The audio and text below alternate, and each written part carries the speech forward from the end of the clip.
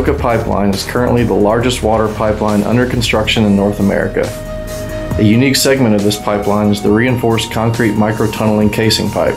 Two large diameter lines, 72 and 84 inch, will serve as a casing pipe for the 60 and 72 inch steel water pipe as it crosses the Canadian River in Byng, Oklahoma.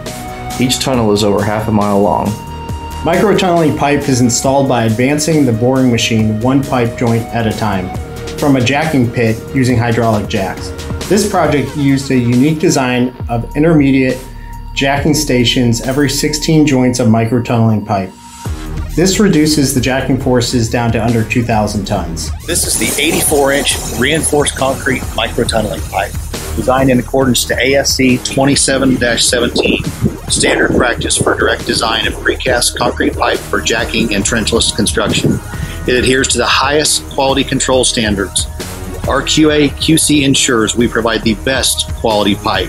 Another important feature of reinforced concrete microtunneling pipe is that it is manufactured using the wet cast method. Concrete with a mixed design exceeding 7,250 psi is poured into our vertical cast forms. Once the concrete microtunneling pipe has been steam cured, the forms are stripped, where it's then transferred to the laydown yard. At that point, the final QC inspections are performed.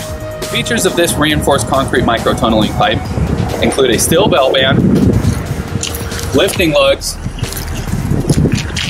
grout ports, and lastly a confined groove to keep the gasket seated during tunneling operations. All of this can be customized by Thompson Pipe Group to meet the project specifications and contractor needs.